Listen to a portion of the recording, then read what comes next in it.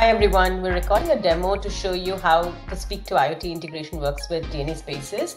I have with me Karan Seth, the co-founder of Speak to IoT. For the purpose of this demo, we will show you how an activated customer can get the real-time count of people within their buildings at a campus, building, and floor level.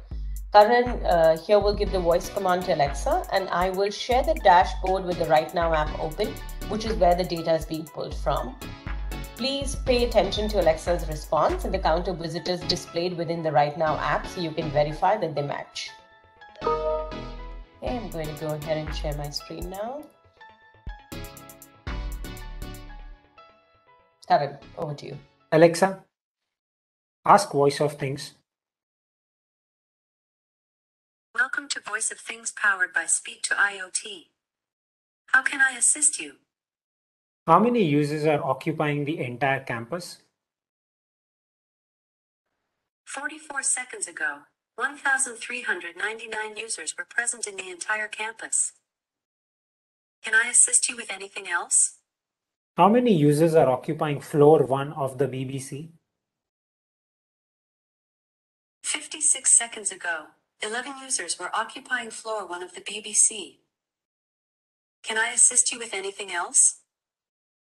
How many users are occupying floor 2 of the BBC? Just now, 9 users were active at floor 2 of the BBC. How else can I assist you?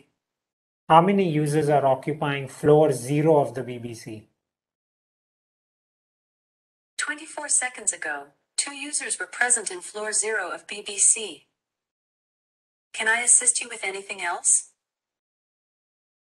How about the occupancy on floor 3 of the BBC? 42 seconds ago, 2 users were occupying 3. Can I help you with something else?